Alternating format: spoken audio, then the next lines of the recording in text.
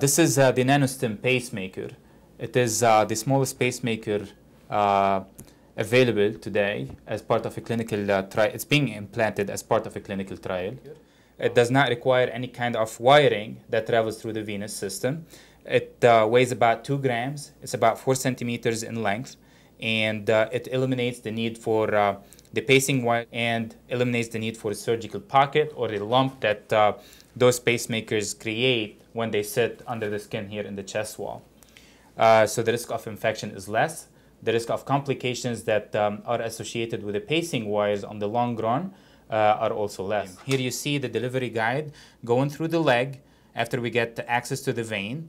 Here you see the guide going through the right upper chamber of the heart or the right atrium. It crosses the tricuspid valve or the valve and it goes into the right ventricle. Once we make sure that the lead is connected well or the pacemaker is connected well, we deploy the pacemaker over here, then we pull the delivery guide all the way back out of the leg and nothing stays but this 4 centimeter wireless pacemaker.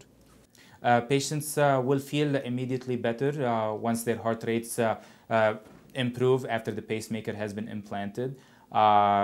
Obviously, the dizziness, the generalized fatigue that they would experience immediately improves after increasing their heart rates to where we target or to normal.